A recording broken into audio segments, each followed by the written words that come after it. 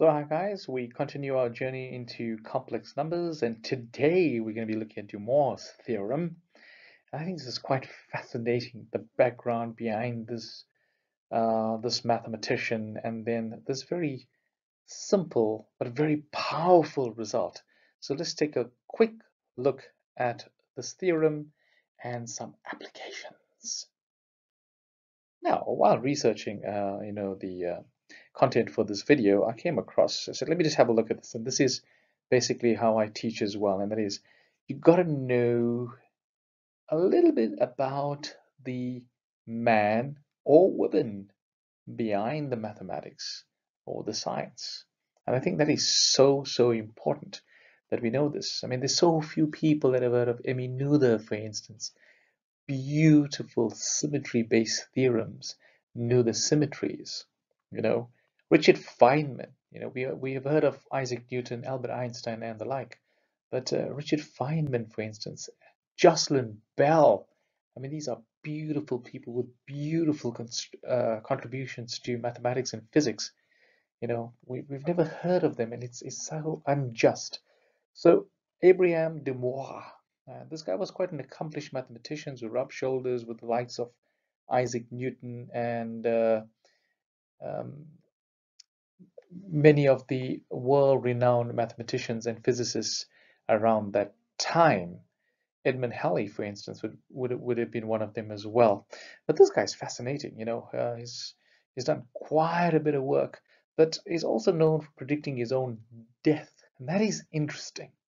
Not his own death in the way he died, but the day he died. And the story goes that around age 87, he had figured out that he was sleeping an extra 15 minutes per day, um, and using that and an application of the arithmetic um, series basically predicted the day that he was going to die. And the way he did this is just a summation and predicted that the day he sleeps for 24 hours would be the day he passes on, which is exactly what he predicted. Fascinating, absolutely fascinating. So the story goes that it wasn't the mathematics that actually killed him. So read up, it's amazing that when you look at the background of these mathematicians, the scientists, the physicists, who contributed to these amazing fields of knowledge, you appreciate better the work associated with these great minds. So let's quickly have a look at this theorem and some simple applications. So the theorem itself is pretty straightforward. It goes something like uh, cos theta plus j sine theta raised to the power n. That is nothing more than cos n theta plus j sine. I like to put this in brackets, the n and the n there. All right. So it's like, wow, this is amazing. And what I like about this, and this is very powerful in mathematics, and that is, if you look here, for instance, I mean, n could be 2, 3, 4, 5, 6, 7, 8, whatever. And if you look on the other side, the powers of the cos and sine are basically 1 each. So basically, it's linear. So you're going from something that's quadratic or cubic or fourth order to something that's linear. And that is very useful in mathematics. So just remind yourself, we did the exponential form of the complex number. Um, we would have had something like e to the j theta. All right. What is that? That was roughly cos theta plus j sine theta. All right. So then we clearly say that e to the j n theta is cos n theta plus j sine n theta. Now, where is this useful? How is this useful? Well, one of the applications, and I like this because it'll bring us full circle to what we learned in school way back when you were like, what, grade 10 maybe? So let's quickly have a look at that and take you back in time. Okay, so let's have a look at this question over here. So you got something like cos theta plus j sine theta all squared. And what we want to do is expand this in terms of powers of cos and sine theta. So from the theorem, that's pretty straightforward. We're going to have cos theta plus j sine theta is just going to be cos 2 theta plus j sine 2 theta. So just remember that. And that 2 over there. But let's just go back to grade 10, even primary school. You know, when you square binomial, no prizes for getting here. What can we write this as? That is nothing more than cos squared theta plus j2 sine theta cos theta. Now here you've got to be very careful because you got plus, this is on the right last term, all squared. So you're going to have cos squared theta plus j2 sine theta cos theta, j squared minus 1, so minus sine squared theta. Now have a look at this. I'm going to write this in a cuter way. Cos squared, sine squared. That's all real, right? No j's there. Plus j2 sine theta cos theta. So that's just basically squaring that. But according to Moivre's theorem, whoa, what is that equal to? We can just write this as cos 2 theta plus j sine 2 theta equals to the right hand side over here. And you can see clearly where I'm going with this. Is so easy. So if we equate, you know, this is real parts. If you compare the real parts here is cos 2 theta. And the real part on the other side is cos squared theta minus sine squared theta. Huh, that looks familiar. Yes, it's the identity that we learned way back in grade 10. Yep, let's look at the imaginary part. Sine 2 theta equals 2 sine theta cos theta. Yes, grade 10, we did this. So we have two fundamental trig identities using De Moivre's theorem. It's brilliant. The power of this is amazing. But it goes more, it's more than that, it's more than that, it's more than that. And later on, when we're looking at integration, for instance, I'm going to ask you to integrate cos squared theta or sine squared theta. We can write this as, in terms of cos 2 theta, we linearize and we make the problem simple, beautiful, elegant, excellent. Let's try something else. What about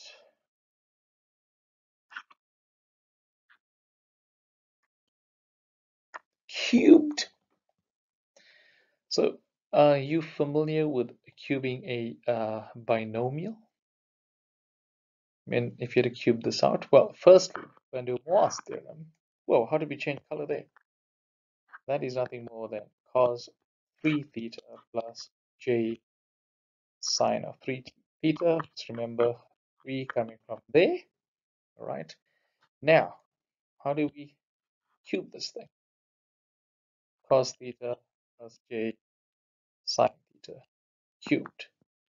Here you've got to be very careful. So we know obviously we've got to cube the first term, which is cos cubed theta plus 3. Now watch this. This would be cos squared theta times second, which is j sine theta plus 3 cos theta j sine squared theta. And the last one I'll write as j sine cubed theta. Now we can take care of the j's. This is cos cubed theta plus j 3 cos squared theta sine theta. I've taken care of that. Plus, no, plus j. Now here you have to be very careful, and this is a mistake I've actually made because it's just not sine squared, and this was deliberate.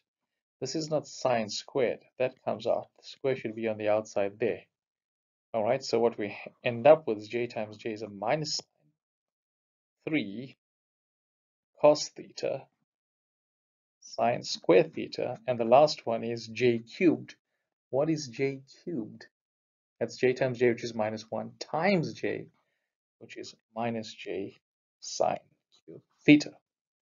Okay, but that, dear friends, is cos 3 theta plus j sine 3 theta. So cos 3 theta plus j sine 3 theta. Whoa, that's out. And then we just compare. So if you look at the real part, just give you an idea. The real part on this side is cos 3 theta equals to, what's the real part here? There, that involves j, we leave that, then it's this one. So we've got cos cube theta minus 3 cos theta sine squared theta.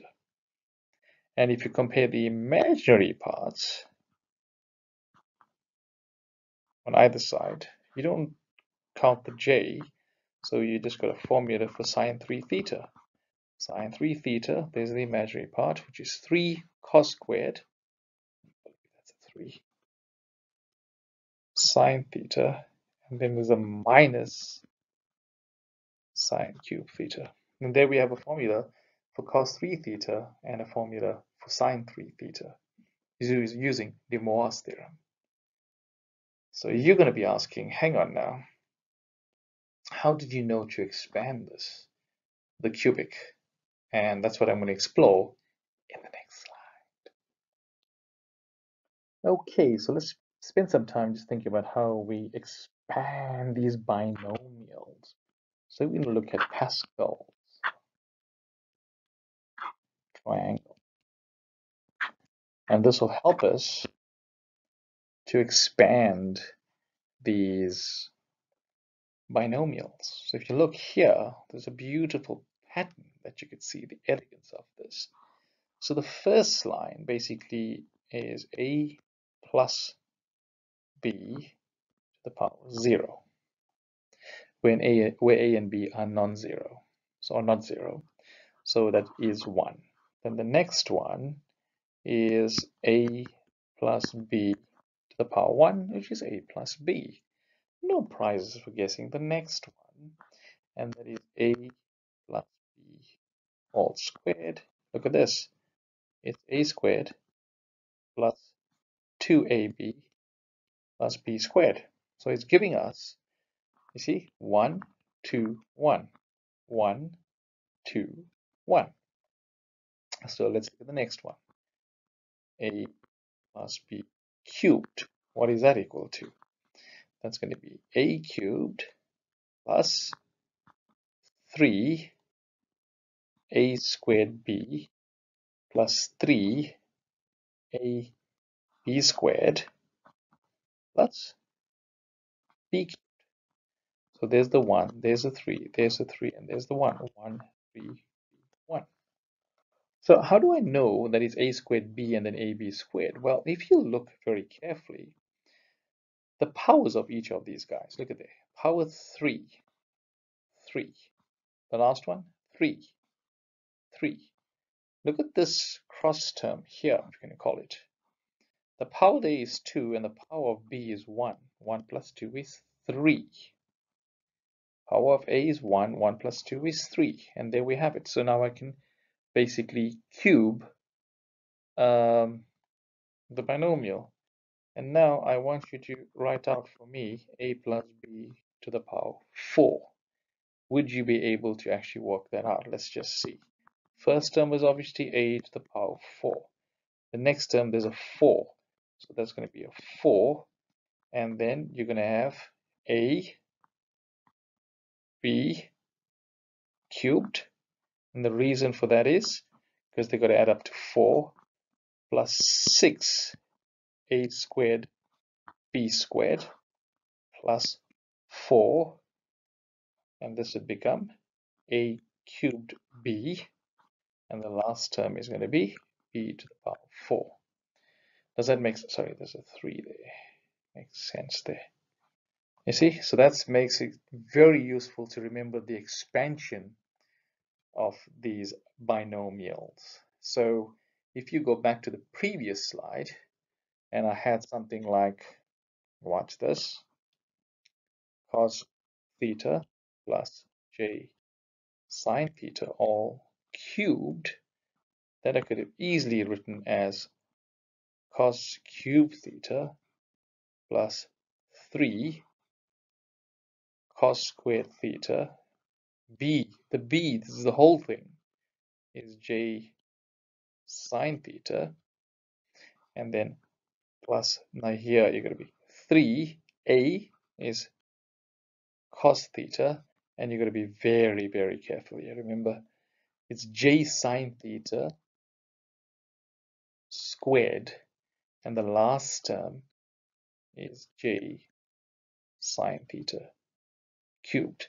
So please have a look at that, what I've done here and in the previous slide, and make sure you understand that. Keep this in mind. It's j sine theta all squared. And if it's j sine theta all squared, j times j is minus 1. So it makes this entire term real. Please focus on that. So I thought this was really cool. The Moivre's theorem, just expanding cos theta plus j sine theta raised to the power n. It helps us linearize things. It also helps us derive some trig identities that we're familiar with when we were grade 10. We're also going to use this theorem to solve complex equations. So I can't wait to see you on the other side of 11, whatever that means. Pretty cool stuff, man.